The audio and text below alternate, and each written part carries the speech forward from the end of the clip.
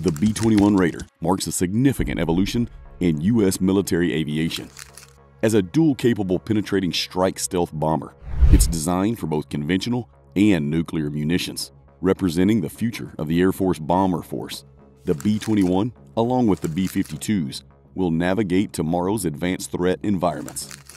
Its role is important in maintaining America's air power superiority. The Raider combines state-of-the-art technology with unprecedented stealth capabilities, signifying a leap forward in bomber design and effectiveness. On November 10, 2023, at around 6:50 a.m., the B-21 Raider, an advanced stealth bomber, took off for its first flight from Plant 42 in Palmdale, California. The destination for this initial journey was Edwards Air Force Base. This flight marked the first public unveiling of the bomber's capabilities and design in a real-world scenario.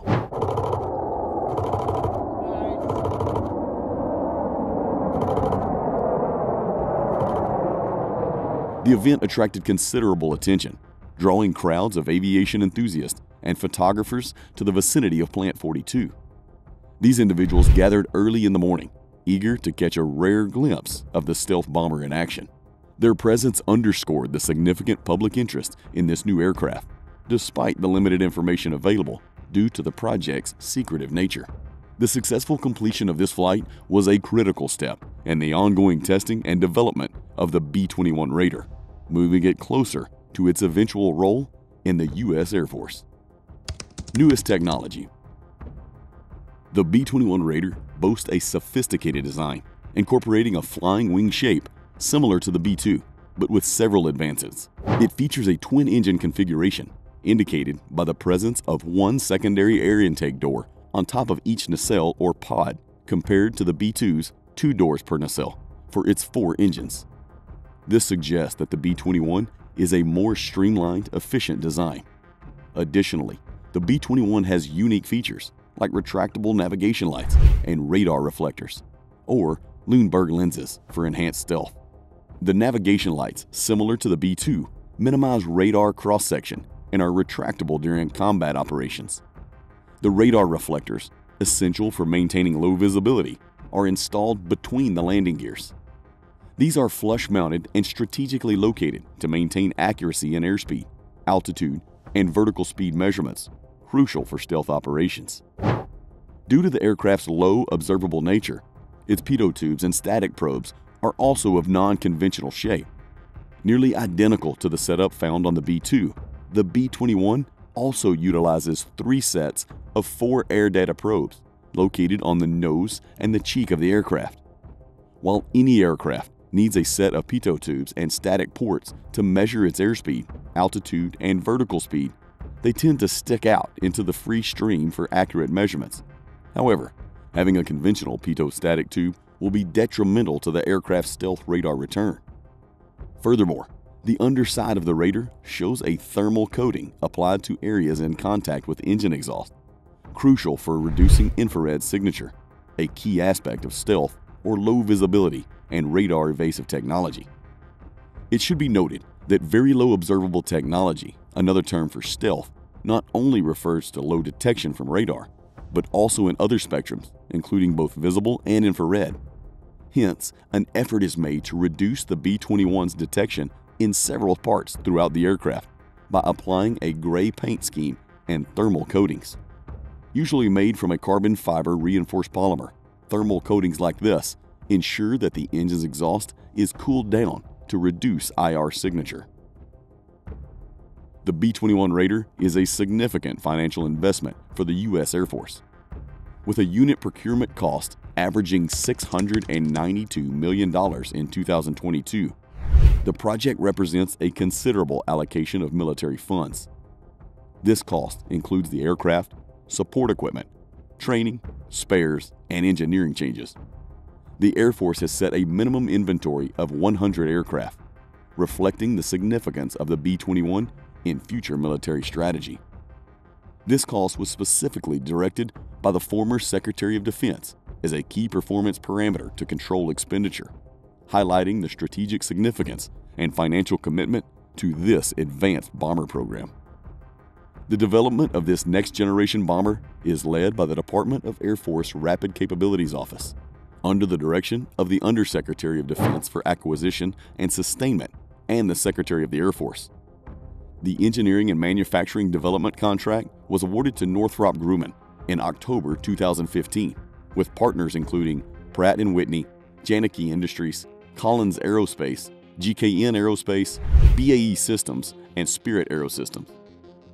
A critical milestone in the program was the successful completion of the Weapons System Critical Design Review in 2018, which evaluated the design's maturity, stability, and risk. This comprehensive review was an essential step in ensuring the aircraft's readiness for production and operational deployment. The strategic basing process for the B-22 was completed in 2019, identifying Ellsworth Air Force Base in South Dakota, Whiteman Air Force Base in Missouri, and Dyess Air Force Base in Texas as preferred locations. Ellsworth Air Force Base was later named as the first main operating base and the location of the formal training unit. The B-21 Combined Test Force will be hosted by the Air Force Test Center at Edwards Air Force Base, California, with depot planning at Tinker Air Force Base, Oklahoma. The new Raider integrates sixth-generation technology, marked by advancements in both stealth and maintenance. Its open architecture design is key to enabling rapid upgrades, from new weapons to software enhancements. This architecture is critical for adapting to changing threats and maintaining technological relevance. As part of a larger family of systems for conventional long-range strike, the B-21 plays multiple roles, including intelligence, surveillance and reconnaissance, electronic attack, and advanced communication.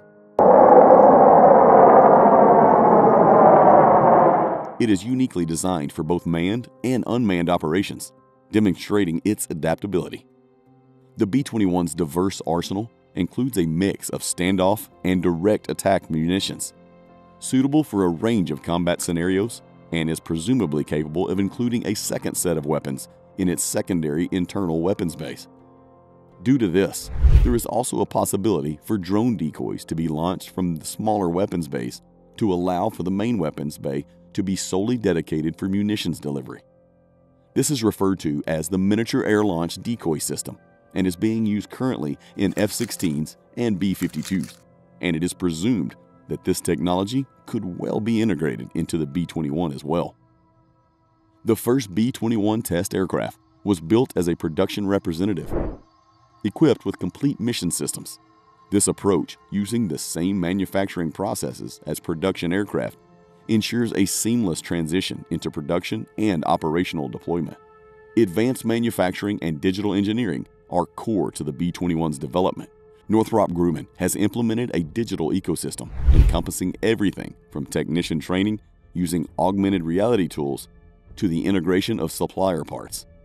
This digital approach streamlines manufacturing, enhances efficiency, and cultivates expertise within the workforce. The aircraft will primarily function as a nuclear-capable, penetrating strike stealth bomber. The Air Force Global Strike Command will lead its operations, emphasizing the Raider's strategic importance in national defense. The U.S. Air Force's commitment to modernizing its bomber fleet is clearly evidenced by its plan to introduce at least 100 B-21 Raiders. This new fleet will significantly reshape the Air Force's long-range strike capability. Secretary of Defense Lloyd J. Austin III, speaking about the B-21, saying, "The B-21 Raider is the first strategic bomber in more than 3 decades. It is a testament to America's enduring advantages in ingenuity and innovation. It's the embodiment of America's determination to defend the republic that we all love." In addition to the B-21s, the Air Force plans to revamp its fleet of B-52s, equipping them with new F-130 engines by Rolls-Royce. This modernization signifies the transition towards a 2-bomber fleet, phasing out the older B-1 and B-2 bombers by the early 2030s. The retirement of the B-1s has already begun, with a significant reduction in their numbers to allocate resources more effectively. The B-21 Raider, with its futuristic technology, feels like a glimpse into the 2300s. Its integration into the U.S. Air Force fleet heralds a new era in aerial combat, showcasing advanced capabilities and strategic agility for modern warfare. Secrecy plays a big part in building these kinds of aircrafts. The exterior is not nearly as sophisticated as its interior design. The way it operates internally is extremely advanced compared to the B-2 because the technology has evolved so much in terms of the computing capability that now can be embedded in the software of the B-21.